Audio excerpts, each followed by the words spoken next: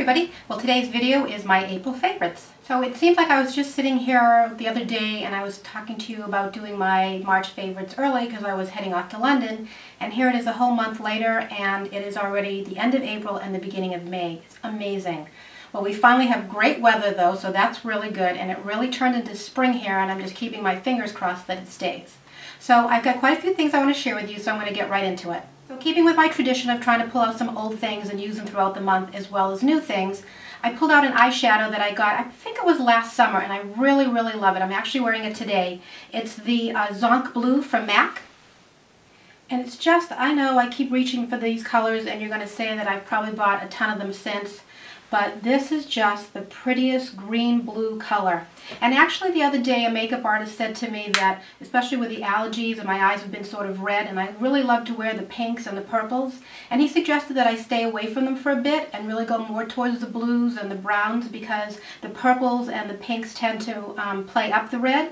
So I think that he's right, so I went and pulled out these colors and I absolutely love this color. So after I did my eyeshadows the other day using what Giada did, the Amber Diamond, and I actually picked it out to show it to you again, the bronzer that I used on my eyes. I really like that look, so I was looking through my stash as to what else I could use to come up with that look, and of course I had the most perfect eyeshadow, or it's number 565. It's called Nude Look, and look at the colors are almost identical, a little bit different but really nice. They have a lighter sort of like a peachy sort of beige color, goldish maybe beige more, and then that brown color.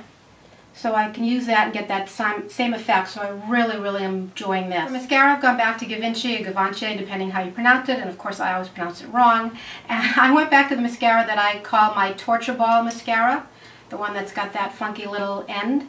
But you know what? It really has a great amount of control, and I really like it. And as much as I'm enjoying the Clinique Lower Lash Mascara, which I don't think that I'd buy again, because this really gives me the option of doing the same thing. There's so much control in this that I can do the bottom ones with this, and I really don't need a separate mascara. So this has definitely been one of my favorites this month. For my eyebrows, I keep going back to this, and I'm not really sure why I keep trying different things. I know we're all the same, but I really love this. It's the Dior Show. It's the Brow Styler.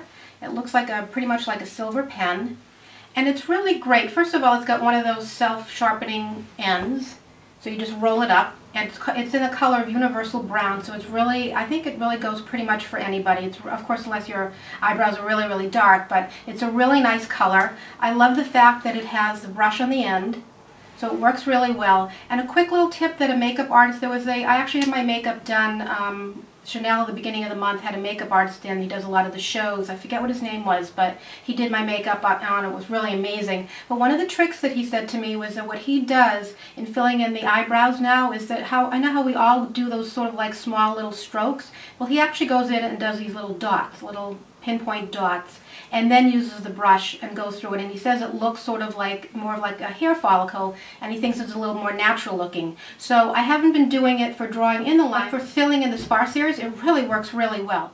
I have two foundations that I'm really loving this month. One that I've had pretty much I think since last summer, and one that's really new. It's only a few days old, but it does make it into the April favorites. And the first one is my Laura Mercier. It's the Tinted Moisturizer. It's the Illuminating one with the SPF of 20. And I have it in Natural Radiance. I really like this a lot. I'm pretty sure I liked it a lot last summer also. But I like it as the weather starts to get warmer. I like the fact that it's a little bit darker than what I usually wear. So between this and a little bronzer, it gives me a little bit of color without, of course, sitting in the sun, which you know that I won't do. So I really like that a lot. And the second one that I like that I just got that I was sort of hesitating about, but I really wanted to try a stick foundation. And the reason is that as my skin has been getting a lot better through, you know, the peels and the different treatments that I've had, I find that I don't need as much coverage as I used to need. So I was thinking that I'd like to have something that I could just sort of do some spot areas, especially when it starts to get warmer, and I really don't like the feeling between having to put heavier suntan protection on and then putting foundation on. I'm not really crazy about that feeling. So I went and got this Chantecaille, and color is really, I'm not sure it's going to be, you're going to be able to see the color that well, but it's vanilla. And the reason that I like this is that their product's supposed to be like sort of treatment products and really good for your skin. So this one has aloe vera in it, and it has vitamin C and vitamin E in it.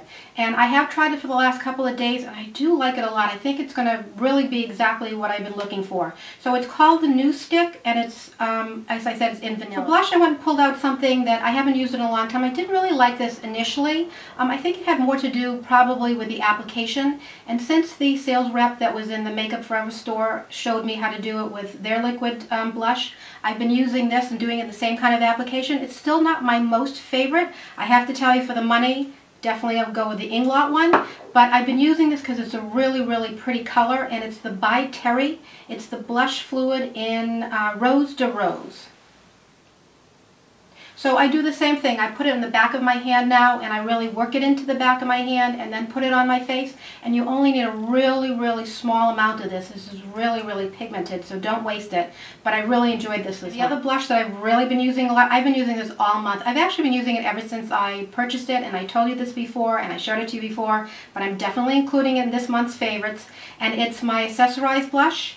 It's the one that's that really pretty pink with the gold in it, and it's number 2 in Starlet. And I just keep reaching for this all the time. I love this blush. The color is just magnificent. I think it would be pretty on just so many different skin tones. And of course, you can't beat the price. Unfortunately, it isn't available over here, but for you guys over in London, this one's definitely a keeper. For a brush this month, I'm in love with the angled eye color brush from Laura Mercier, the one that I used, I think, in one of my tutorials. It is such a great brush. I love this brush. It's nice and dense. I absolutely love the angle of it. It's perfect for doing V's. It's perfect for contouring. It's got a great size handle, so it's like really easy to move and sort of do that windshield wiper type of movement. It's just an awesome brush. This has definitely become one of my favorite, not only for this month, but for all time. I have 3 lipsticks that I really love this month. The first one is from Yves Saint Laurent. It's number 26. And I sort of put it on my hand there so you can see it's a real peachy sort of color. I'm definitely into the peaches and the pinks. I did some spring cleaning and put away all of my darker colors, even some of my nudes, although I've kept just a couple of them out. But absolutely love that. Love the packaging. It's such a pretty lipstick.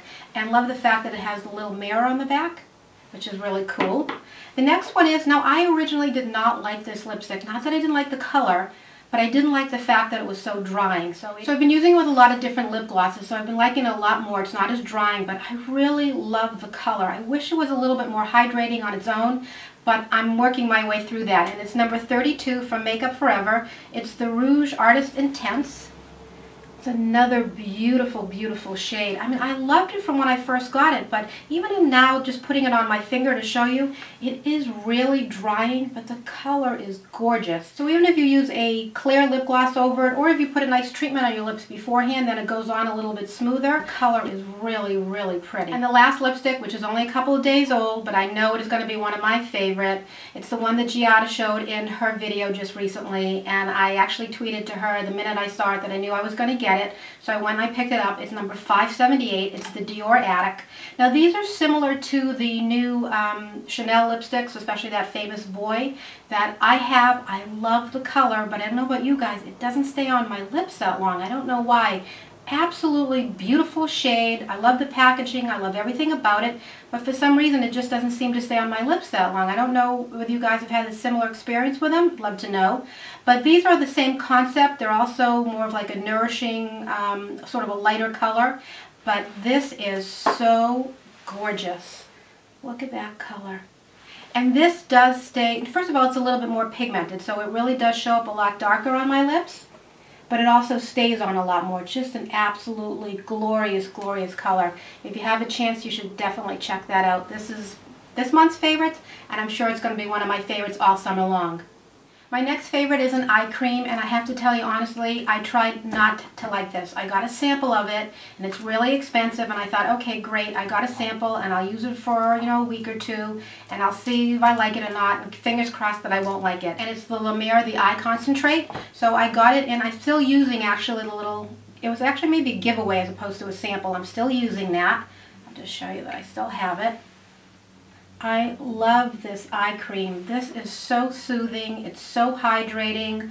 I just think my eyes look much better when I use it. As I said, I tried not to like it, but I really, really like it. So I broke down yesterday, and there was Saks who had friends and family, so they had 10% off, and I went and splurged. I haven't even opened it yet because I'm going to get every single bit out of that sample before I open it, but I went and got it. So it's not open, so maybe I shouldn't be including it in my favorites, but because I've had this for the past couple of weeks, I am including it. My last favorite, believe it or not, is a perfume. I know you have listened listened to me for over a year say that I wear Chanel No. 5 and I don't wear anything else, and I don't. I've always worn Chanel No. 5, always loved it. But I finally decided, okay, I've seen so many great videos about so many great perfumes, I'm going to go and give a new one a try. And it's the Blue Mediterranean, and it's called Fico de Amalfi. And the bottle looks like this. And these are supposed to be all sort of natural, like, scents with lemons and different herbs and spices and fruit. The other thing that the girl told me when I went to try out the different scents was the fact that these won't give me a headache. A lot of times I think why I've stayed away from a lot of perfumes is if they're too strongly scented, they really bother my sinuses and I sort of get a headache from them. So I've always shied away from trying out too many different ones. But this is so light. It's got, I can't describe it. It's definitely fig. It has almost like, I want to say like almost like a little bit of a peppery smell. I know that sounds sort of odd, but it has one of the most unique scents, and I guess the whole line does. There was another one that had sort of like lemon scent in it, which was really pretty too. And what the girl suggested was that if I really like this, that I could buy the other one and actually mix them, which I probably will end up doing. And I just love this. This is definitely my favorite, and I know I'm going to be using this all summer long. And of course now there's an issue because I was always only buying one perfume, and I guess now I'll be trying out some different perfumes too. So that's it, everybody. Those are my favorites. I know there was a ton. I may have been talking a little bit too quickly. I'm sorry if I did. I'll put the descriptions of everything underneath and put it in the information below. And of course, if you have any questions, just feel free to leave me a comment and I'll get back to you as quickly as I can.